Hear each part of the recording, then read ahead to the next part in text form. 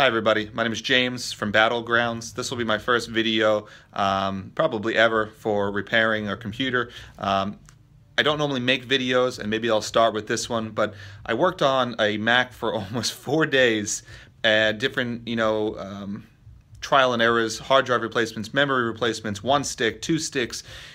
The biggest problem that I had with this Mac, and the main reason why it even came in, was because there was a password on it. Very simple thing, especially for a customer who doesn't really care about the data, wants to do a Mac OS, bada bing, bada boom. The problem that I'm having now, or that I did have, was that the only software that I had in hand is Snow Leopard, which is fine because you can do the updates, get the App Store, and then upgrade to another operating system. That was not the case with this one. Between the Snow Leopard not wanting to install, getting stuck at 11%, failing, different error messages, it was unable to install. Finally got it to install out of just some sheer luck.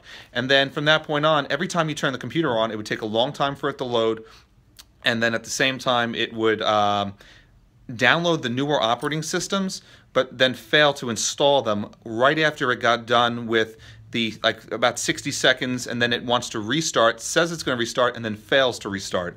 That happened with 3 different operating systems that I tried to install, from the newest ones to just to Lion.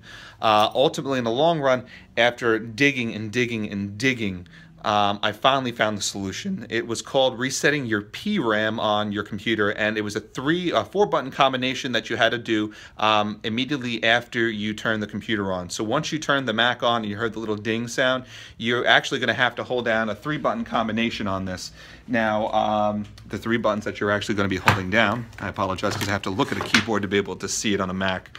The 4-button combination that you're going to be holding down is going to be the command button, the option button, and then the letter P and the letter R together. You do all 4 of them together. You'll hold them down, and once you actually hear the ding that the Apple sound makes when you first turn it on, when it does it a second time, you let go and the computer just boots. It must clear some type of cache, and when it does that, it fixed everything. The speed, the amount of time it takes for the computer to start up, just the operating of the computer, and then the main thing was being able to upgrade the operating system. Instantly took El Capitan with no problems.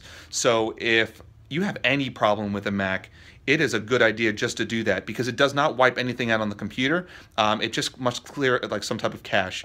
But I spent 4 days on that, thinking that the hard drive was bad, wires were bad, the SATA cable was bad, took the computer out, checked it for overheating, replaced thermal paste, everything. And it all came down to that one little thing, and it was mind-boggling, and it was a relief now that it's fixed.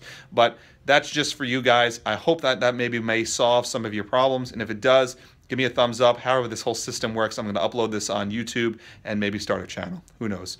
But hopefully that brings some relief to somebody. Thanks very much for watching. Have a good day.